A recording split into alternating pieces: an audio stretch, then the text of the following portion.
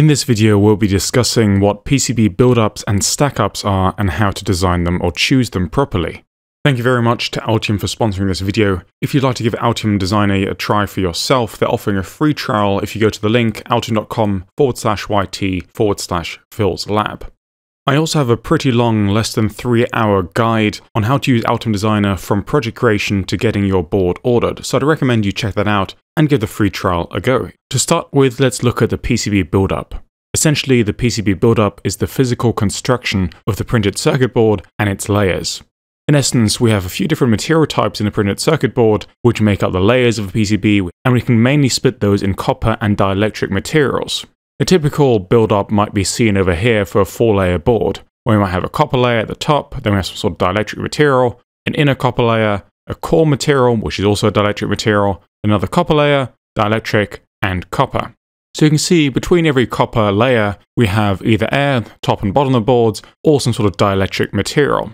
On the right, you can also see the thicknesses, and we can also see the material types. So a build-up essentially tells us and tells the manufacturer how we want our PCB to be assembled, with which materials and which thicknesses. We need to consider primarily the layer count, so this could be a 2, 4, 6, many layer PCBs, the dielectric materials, and these are different prepregs and cores, and we'll talk about what these are. And then we also have to choose copper files, so we can choose different copper thicknesses, and these depend on if they're outer layers or inner layers. As always with PCB design, we want to consider manufacturability and how important it is to actually communicate with your PCB manufacturer of choice. When it comes to choosing or deciding on a build-up, there are many other factors that come into play. For example, what IPC class you might want if using high-density interconnect or HDI for short, various things depending on via aspect ratios, controlled impedance, surface finishes, and so on. Let's start off with the easiest. This is the layer count. Essentially, our layer count is defined by our product type, our routing constraints, our density, package types, power delivery requirements, and so forth. These days, typically you would want to go with at least a 4-layer board for most designs, unless they're very simple, and then you go with a 2-layer board, but a 4-layer board is fairly close in price to a 2-layer board these days anyway. The layer count constrains the overall minimum thickness of the printed circuit board, so for anything up to about 8 or 10 layers, you can get away with using just a standard 1.6mm thick printed circuit board. But as soon as you approach 12 or more layers, your PCB is going to have to get thicker because of all of that extra dielectric materials, copper files, and so forth. Layer count and what layers we assign for some ground, power, or signal needs to be taken into careful consideration when we reach the stack-up stage of our PCB design. As we saw previously, we have copper, we have prepreg, and we have core layers in our PCB build-up. Let's start off with prepreg, which is a type of dielectric material. In essence, it's a layer of fiberglass impregnated with resin, for example FR4. The main defining factors of this prepreg, so this layer which is between copper layers, is the dielectric constant, or relative permittivity, and its thickness. Now there are many different types of prepregs, and here's a small list of some of the most popular ones, so 1080, 2116, and so forth. And these will have different available thicknesses, and this depends on your PCB manufacturer, but they'll also have different dielectric constants. Now these dielectric constants depend on the weave, they depend on which direction you're routing, it depends on what frequency, but you always get these nominal quotes. So for 2116 you might get 4.25, and for type 7628 you might get 4.6.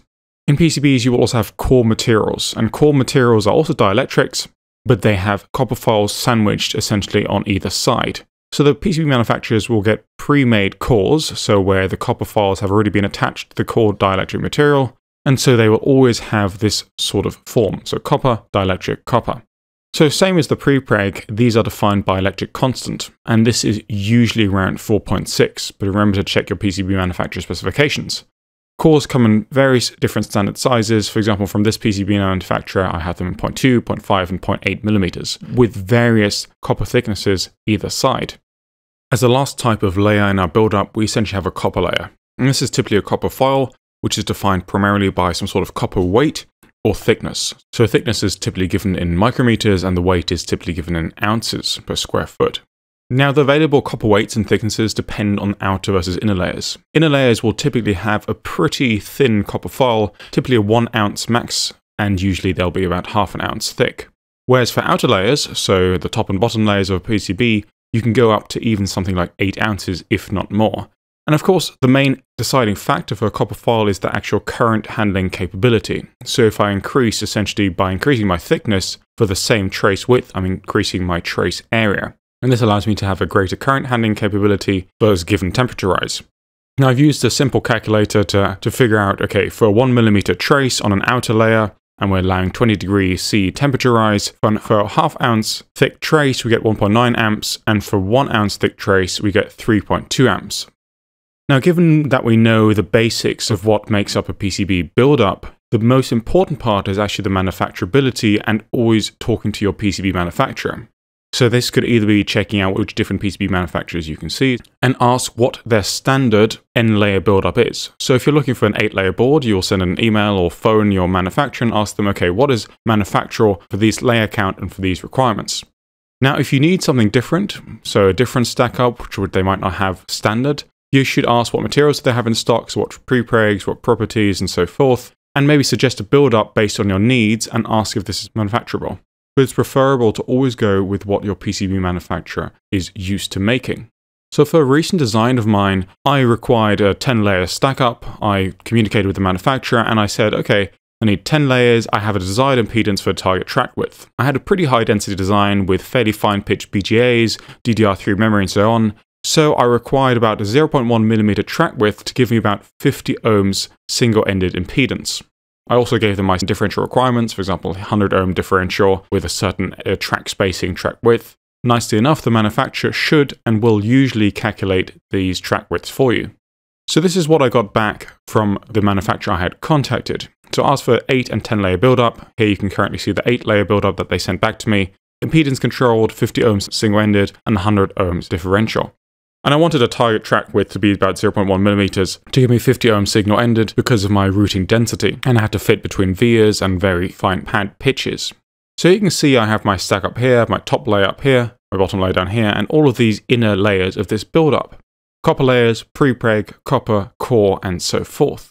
Now I have various thicknesses over here, and I have my dielectric constants over here. And this is really useful because I can import this directly into my ECAD tool. And this is the stack up they came up with, so you can see also the prepreg names and so forth. They also delivered, and this is just one example, the required track widths for a given impedance and different types of traces. So I have, for example, differential microstrip lines, strip lines, and so forth, and this is all the information they provided. You can see here for a target impedance of about 100 ohms, I got 100 microns or 0.1mm track width, and they have me a trace separation of 0.2mm. So it's always important, again, to talk to your manufacturer because they know best. Here we are in Altium Designer, and this is a fairly recent design of mine, which is basically Xilinx Zinc-based design, has DDR3 memory, QSPI, eMMC, and a Zinc system on chip. It's a fairly complicated design, and I ended up going with about 10 layers, a lot of them, of course, ground and power, but the way to import the build-up is to go to Design, Layer Stack Manager, and this will open this view over here. And this is a very similar view we should know now.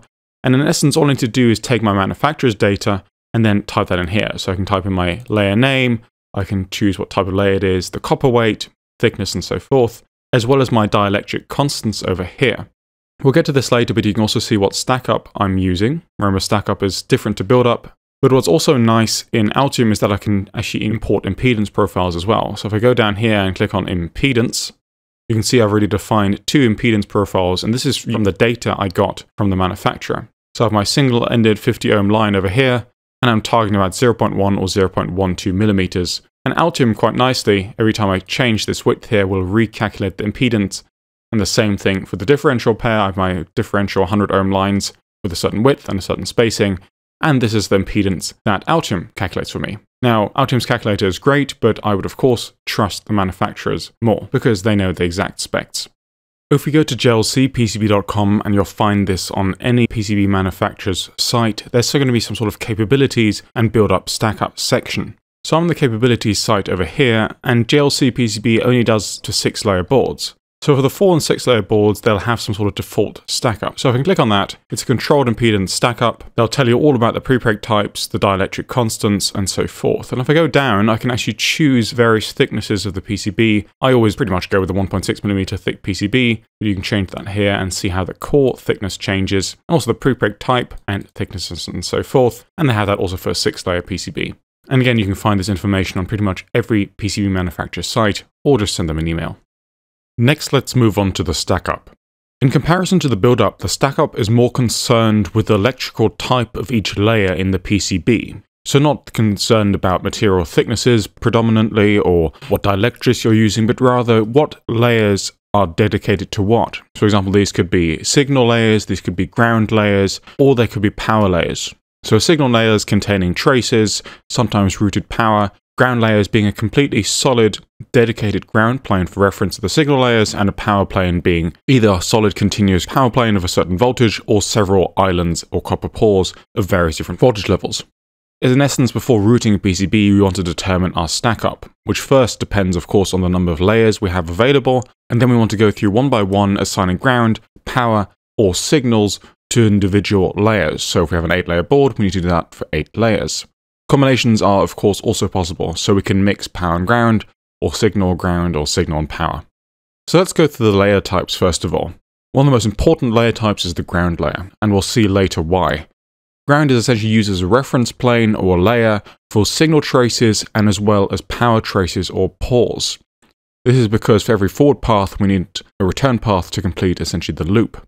The second layer type is the power, or PWR layer for short, and this is for power distribution. For low speed and low bandwidth systems, this isn't entirely critical and you can route your power with traces. However, power traces become increasingly important for power delivery for high-speed circuits. Another feature is that if coupled with a ground layer on an adjacent plane, these form some sort of parallel plate capacitor. Lastly, we have our signal layer where we'll route our traces, essentially our forward path, and we'll use a ground predominantly, or even a power layer as a reference for our return path. The question now is, how do we sensibly assign layer types in a PCB? Sensibly meaning we have certain goals. We want a systematic approach to deciding a stack-up. We don't want to arbitrarily assign different layer types. We want to ensure good EMC or EMI performance. We want to ensure good signal integrity, and finally, ensure good power delivery. There are a couple golden rules I explain here in brief detail. At AC, so somewhere in the region of a couple of kilohertz, the return path is not the shortest path, but rather the path directly underneath the forward path. So we have a trace on the top on a signal layer and a ground plane connected below. Essentially, the forward path is on the signal layer and the return path is directly below that trace in the ground plane beneath. Another thing to consider is that the signal energy flows in the dielectric space between the copper. So the signal energy doesn't flow in this plane here, on this plane here. If we look at some sort of side view, if we have a signal trace and a ground reference plane below, assuming a dielectric material in between, we have electric field coupling here, as well as magnetic field coupling, which isn't shown in this image. The copper, therefore, is simply a waveguide. So for good signal integrity and EMI, we need to consider both the forward and the return path, as well as where the energy is flowing and how it is bounded between the forward and return paths. In essence, we want close coupling between signal and ground planes and power and ground planes to prevent these coupling fields from spreading too far. For us, this means our main goal is to avoid fields from spreading. Spreading fields means pretty bad things, for instance, coupling from signal to signal, which leads to crosstalk. Spreading fields also means some form of radiation, which leads to EMI and so forth. So how do we avoid fields from spreading? And how do we contain these fields? The main thing you need to worry about is that every forward signal or power plane needs a closely coupled reference, and preferably ground, of course. For high-speed or high-energy signals, it makes sense to also use strip line instead of microstrip. Strip line meaning this image down here, we have a signal sandwiched between two ground planes, so we have nice field coupling from the signal to both ground planes either side. As we talked about before, an additional point to consider is adjacent power and ground planes. So for example, here we have a ground plane, we have some sort of dielectric with a thickness D, and we have a power plane. If we think back to a parallel plate capacitor and the equation for that, it is the permittivity times the area divided by the distance. So if we make the distance d very small, so we bring the ground and power planes closer together, we can actually increase their capacitance. And this is great for us because this gives us improved power delivery at high frequencies. And this is something that's really important, for example, in FPGA designs or high bandwidth interface designs. As an example, let's look at a 4-layer stack-up. This is a 4-layer stack-up you will see in many hobbyist boards, and even some industry boards as well. This is considered some sort of standard 4-layer stack-up. On the top layer, we have a signal layer. The first internal layer is a ground layer. Then we have a power layer on the second internal ground layer, and on the bottom layer, we have a signal layer. The question is, why isn't that great, thinking of the points we just made? Also assume that this is a standard 1.6mm thick PCB. Here's another image of this 4-layer stack up, and this time I've drawn in the approximate dielectric thicknesses. Between layer 1 and layer 2, we typically have a thin prepreg, same thing between layer 3 and 4. However, between layer 2 and 3, we have this rather thick core, which can be, just under a millimeter. Now remember our points that we want good coupling and close planes. So this standard 4-layer stack up isn't that great, assuming a 1.6mm thick PCB for several reasons. First of all, the good reasons is that L1 and L2 and L3 and L4 have fairly decent references if constructed correctly, so we have a thin dielectric between signal and ground, for example. However, between layer 2 and layer 3, which is our power planes, we have little coupling and therefore have pretty bad capacitance, so this is pretty useless, so to speak. Also, the reference for L4, which is the power plane directly below, isn't that great. We need to ensure that the power plane voltage then matches the source voltage for all of the signals on layer 4. The question is also, if we have different sections of our power plane, we have splits in the reference, we have signals that have to be carefully routed over these little islands, so this isn't a great idea. Also, a question is, what happens when we change, for example, from layer 1 with a via, we have this ground plane as a reference, to layer 4, and then we suddenly change reference. What happens to the return path? And similarly from L4 to L1. So taking this into account, let's try and improve this stack up. The simplest way of doing that is replacing the power plane on layer 3 with a ground plane. This is assuming, of course, it's okay to route power on traces, so fairly low speed designs. So what does this mean? It means that L1 still has its great reference plane directly below on the ground plane, but now L4 also has a similarly great reference plane with L3 being ground. Also, any power traces now routed on the signal layers will have a ground reference really closely coupled. But we still have that question of how do we maintain a good return path when we change, for example, from signal layer 1 to signal layer down here at the bottom, or vice versa. And this brings me nicely to the point of return or transfer vias. So every time we change a signal layer with a via, so we go from this signal layer to this signal layer or the other way around, we still need to consider the return path. We still want close coupling.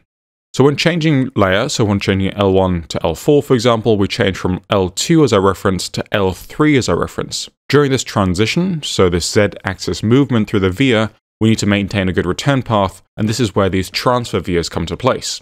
So we place a ground via, as shown here, very close to the signal via. So the signal energy, as it's doing its Z-axis transition, will couple to the adjacent ground via. The higher the bandwidth is of our signal, the closer this return or transfer via needs to be placed to the signal via. Here are some additional stack-up tips.